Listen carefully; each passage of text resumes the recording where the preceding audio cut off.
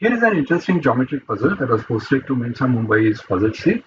And like many other interesting geometric problems, this also I could trace back to Catriona Shearer's puzzles. The puzzle goes something like this, that we have been given a small square over here whose area is known to be 5. Then stacked on top of it, there is an identical square, and beside that, there is a square of twice the linear dimension. So if this area is 5, of course, the other square will have area of 24 times because its side is 2 times. And then there is an arbitrary square given to us. We don't know anything about it, neither the size nor the area. But all we know is it is resting on the horizontal surface like all other squares, and it shares a vertex with this square. And then on top of it is superposed a triangle. Two of its vertices are shared by the small square, while the third vertex coincides with the vertex of the unknown square. And we are asked to find the area of this red triangle. If you want to solve this problem on your own, you can pause the video now. Otherwise, we'll go ahead and solve it here.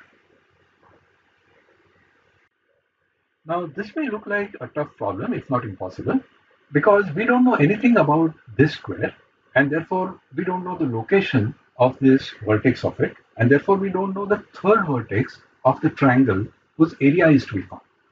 So if we don't know how this triangle is formed, how are we going to find its area? Well, all that would change if we look at this triangle little differently. So I'm going to take this side of the triangle and I'll call it as our base. So here is our baseline. And that baseline, being the diagonal of the square resting on ground, is going to be inclined at 45 degrees, of course. And if you look at the diagonal of this square, even that is going to be inclined at 45 degrees. Okay, so these two diagonals or these two lines that I've drawn are parallel. And as you know, the distance between two parallel lines always remains constant. But that distance is playing a special role in this case. If this is the base, then the distance between these two lines is going to be the height of our triangle. And that gives us an interesting idea. See, if I take this vertex of the triangle and move it anywhere along this line, is the height changing? No, because the distance between these two lines is constant, and therefore even the height of this triangle will remain constant.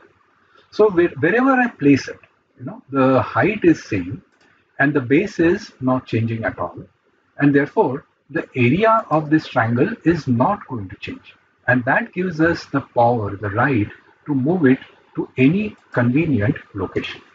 And this is the most convenient location. Why? Because that eliminates this unknown square from the problem. Okay, now it is completely out of picture. And the area of our triangle, of course, it has changed the shape, but the area has remained the same. Now the problem has at least become solvable, and you can calculate the area. But there is no need for going for any complicated calculation because we'll simplify this even further. For that, we are going to consider this side of the triangle as our new base. So this line becomes our baseline now.